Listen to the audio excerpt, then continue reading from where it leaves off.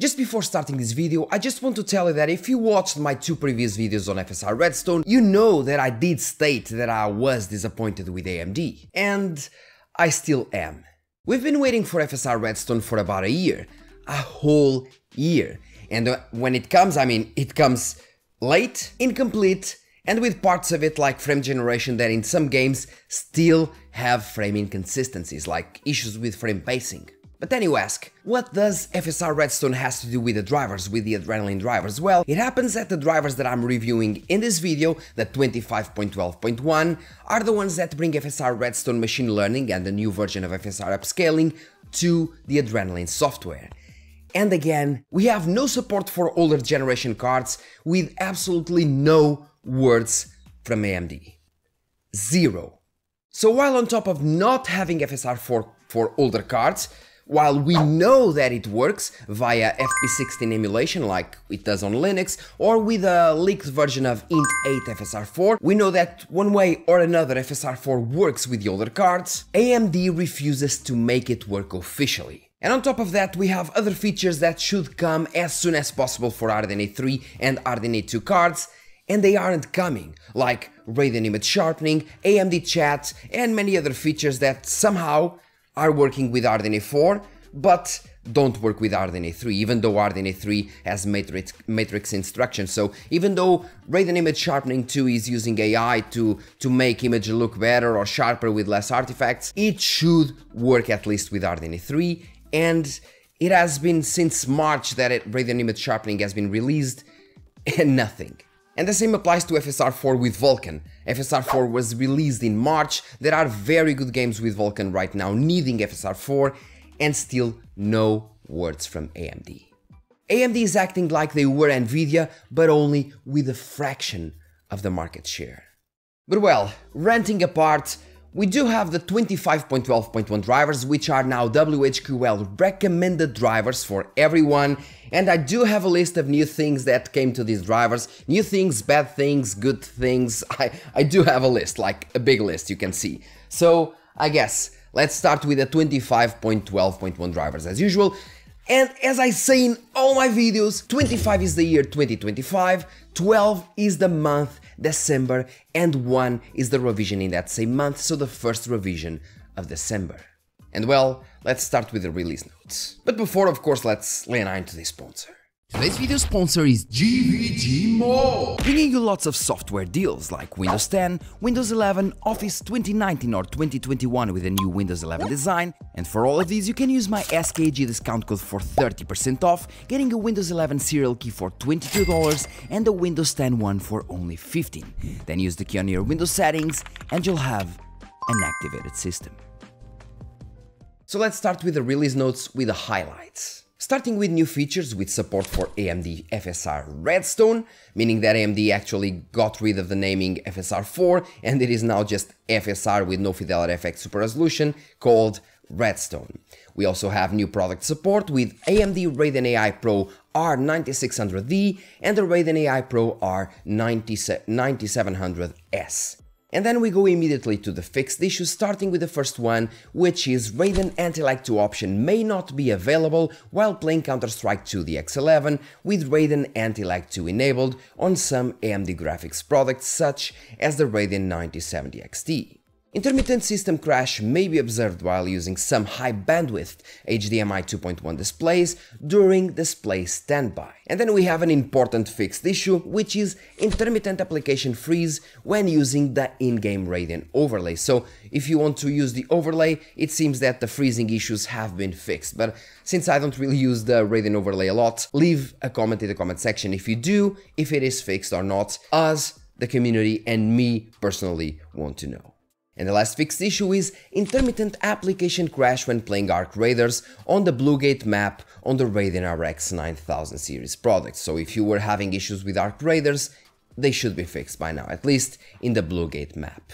And that's basically it, just FSR Redstone and this. And we do know that more new things are going to come soon, like AFMF3 and so on, but again, no words from AMD. In the past we had some preview drivers working and so on. As for now, no preview drivers, no words on FSR 4 for the RX 7000 series, RDNA 3 or even RDNA 2. Absolutely closed mouth, and we are left in the dark. And I mean, lots of people that have been buying AMD for ages, they are now shifting to Nvidia, because if we are getting the same treatment from the underdog as we get from the top dog, well, we might as well just buy Nvidia, because we have features first, we have newer features, and usually we have better performant cards. So why buy the underdog if the underdog doesn't really do what the underdog usually does, which is deliver more things for more people, since they aren't really the top dog? I mean, it makes no sense. AMD is really shooting themselves in the foot, time after time after time. And it shouldn't be that way, especially now that they're $1 billion company. They need to do better.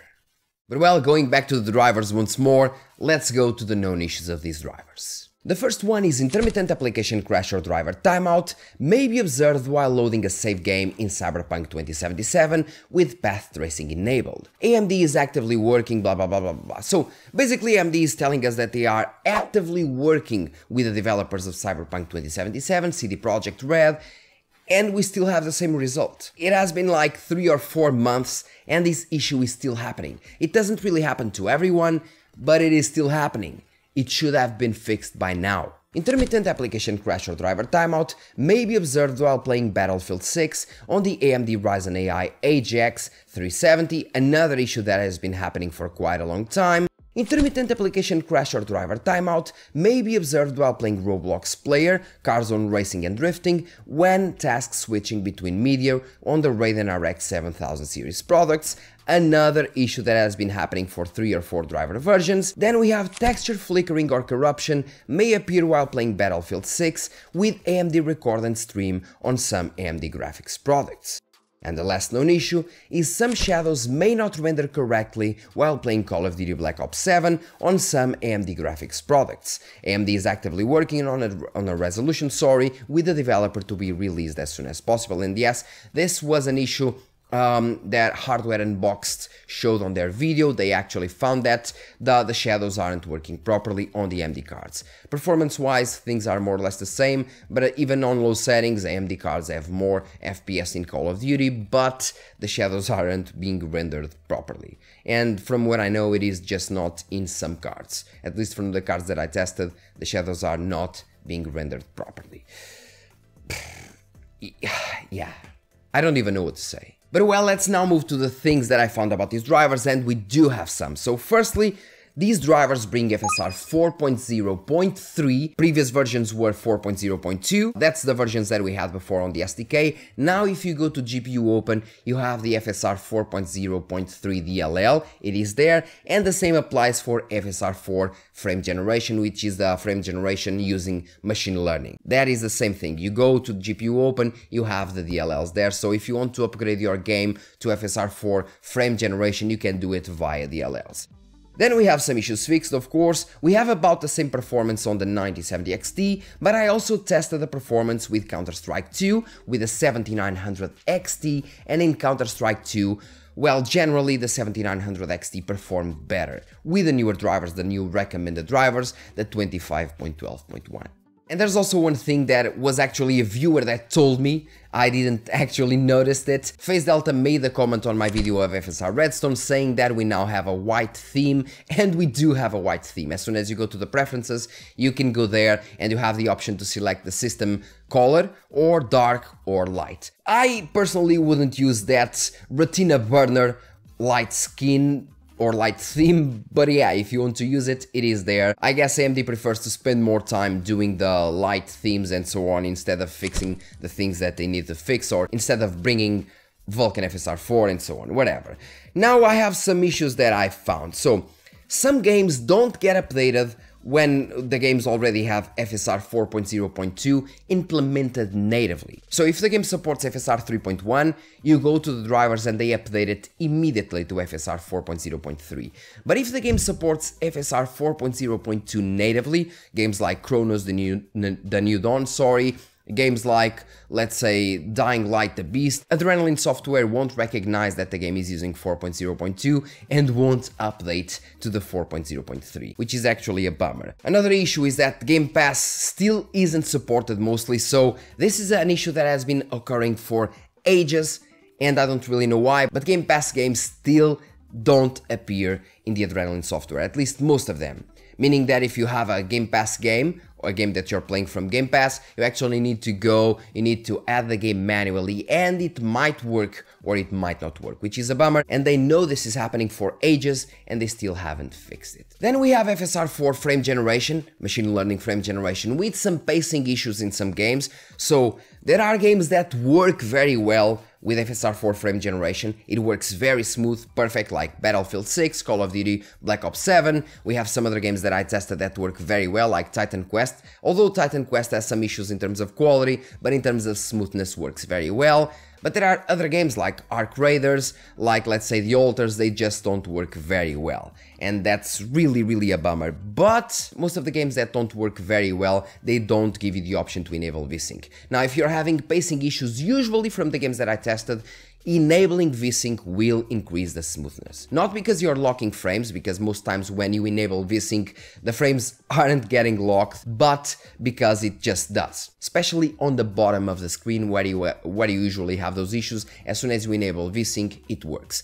I'll be making a video very soon showing you that the frame pacing issues aren't related to the frame generation itself, but to the inputs given to the frame generation, and of course to the fact that sometimes you can't really enable VSync. But you'll see in the next video. Another bad thing of these drivers is that there's still no support for FSR 4 for Vulkan games. Another bad thing. Now we have no new features whatsoever for RDNA 3. It just seems that AMD forgot that anything besides RDNA 4 exists, and they are not bringing any new features for the older generation cards. Like, any new features. Literally zero. The only little thing that they brought was an update to AFMF 2.1, but that was about it. We had many new things for RDNA 4 that never came to RDNA 3, let alone RDNA 2. According to some users, it also seems that noise suppression has been broken for quite some driver versions, and I'm a little distracted since my little cousin is looking at me. But yeah, it seems that noise suppression has been broken, and if it keeps being broken, I don't really use it, and I honestly, I won't lose time testing it more. So if it was fixed, leave a comment in the comment section. If it wasn't, leave a comment in the comment section as well, because AMD reads the comment section, although I think that they should read much more, but yeah. And the last thing that I found with these drivers is that the Cyberpunk performance, Cyberpunk 2077 frame pacing is still bad. Since Cyberpunk 2077 got its latest patch, AMD performance has been quite worse than it was. So before we had a really flat line, everything was working very well, very smooth, and as soon as they updated the game, yeah, it just doesn't work well. It happens though that when I was testing, for example, the 6950 XT with the Int 8 FSR 4 version, I installed the 23.9.1 drivers. You're hearing correctly, drivers from 2 years ago with the newest patch, and they were working smooth in Cyberpunk 2077. As soon as I installed the new drivers, they were working poorly. So AMD needs to fix it. The poor frame timing isn't a thing. If you go back to the previous version, it works fine. If you install the older drivers, it works fine. So it is an issue that can be fixed via drivers, and it needs to be fixed in my opinion. And well guys, I guess that's all for today's video. Thank you very much for watching. Sorry about the little rant, but I'm really disappointed at AMD. The underdog should not have the same behavior as the top dog, because AMD recently has been making Nvidia seem like a really good company, and they aren't, consumer practice wise. AMD was much better in that regard. They are getting worse and worse, at least on the Radeon division, and they are really making Nvidia looking better. And Nvidia already has the most market share. It seems like AMD doesn't really care about market share anymore, which is a bummer. I don't really know what's going on there, but it is what it is. Thank you very much for watching, guys. Leave your comment in the comment section, letting me know what you think about the drivers, if they're working well or not. What do you think about FSR Redstone? What do you think about features not coming to the previous GPUs, and let me know as well if you're considering getting an NVIDIA GPU as your next GPU, since AMD has been having this poor behavior. Just really let me know. Thank you very much and see you in the next video.